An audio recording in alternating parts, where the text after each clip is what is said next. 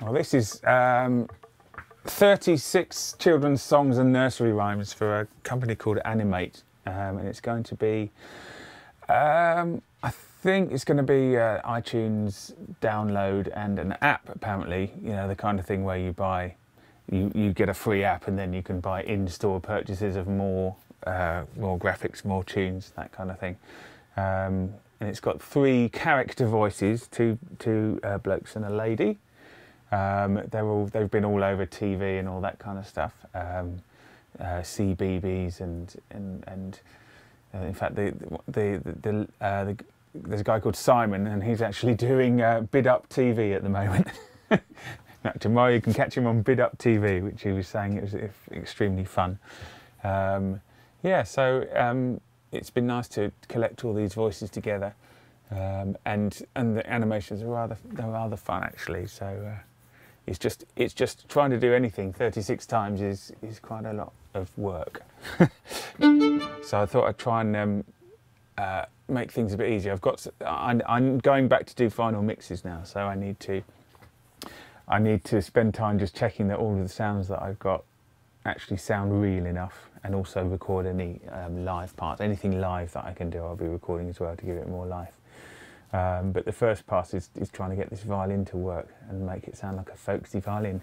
So somewhere there must be some key switchy thing where I can switch between legato and sustain. So there must be a thing somewhere.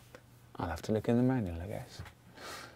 Well, at the moment I'm just trying to see what expressions I can get out this violin that I've just loaded. So something that will work particularly well with Old MacDonald Had a Farm. And trying to make it sound a little more folky than it is at the moment. So it's a mixture of this legato patch, which is rather nice,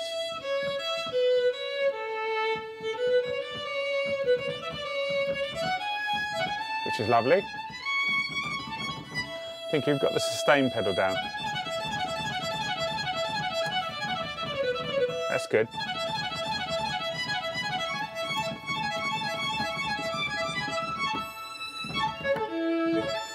Never played a more expressive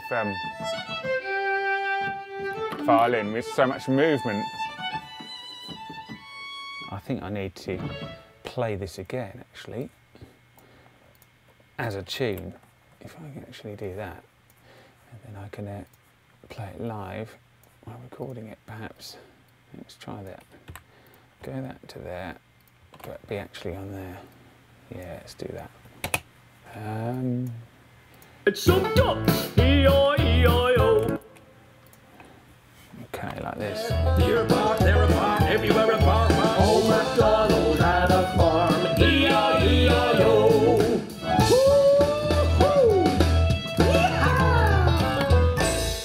Woo-hoo! Awful, but there we are.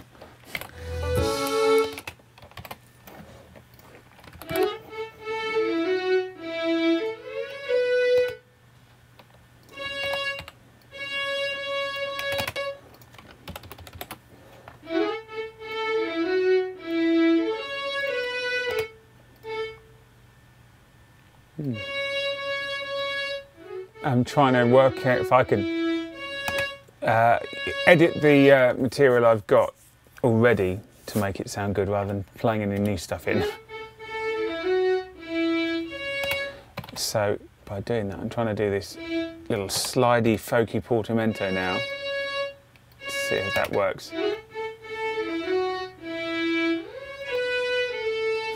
Maybe that needs to be there.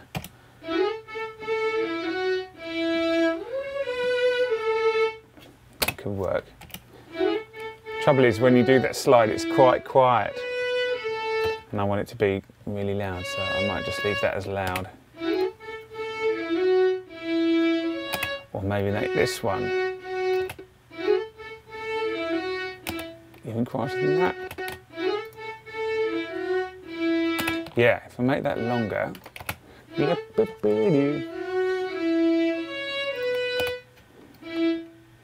And then make this first lot staccato. See, put a little key switch in there.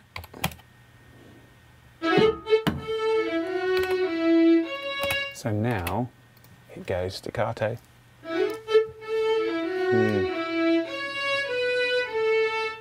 Let's see how that fits in with everything else, if at all.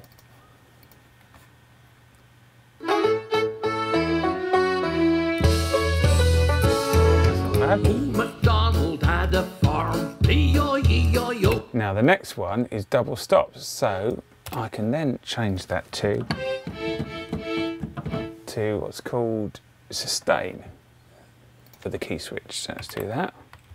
E-I-E-I-O. Key switches. Bat bat here and a bat bat there. Here a bat, there a bat, everywhere a bat bat. Oh, MacDonald had a And back to legato. E-I-E-I-O.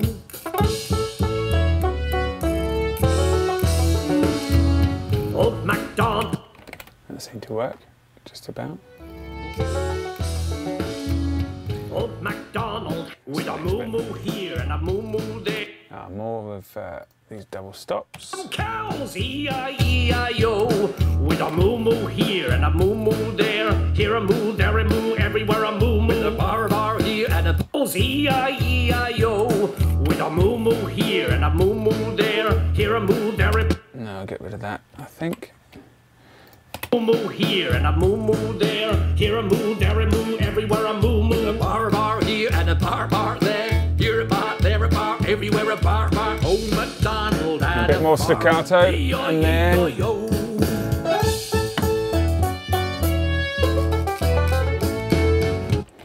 that didn't work so well, but let's see how that works with everything. E-I-E-I-O.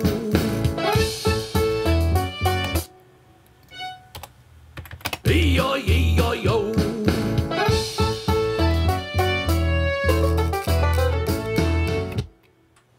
Okay, so on my laptop here, I've got a remote synthesizer here that is being accessed by the main computer via Cat5 cable, which means that I can run it on here using the processing power of the laptop, and then it spits the audio out of there into the main computer and it comes up on a channel here. So this is just like distributed processing, which is really, really useful. And it's quite useful because this particular instrument uses about 2 gig of RAM on its own. So it's quite nice that I've just got this machine plugging away in the background.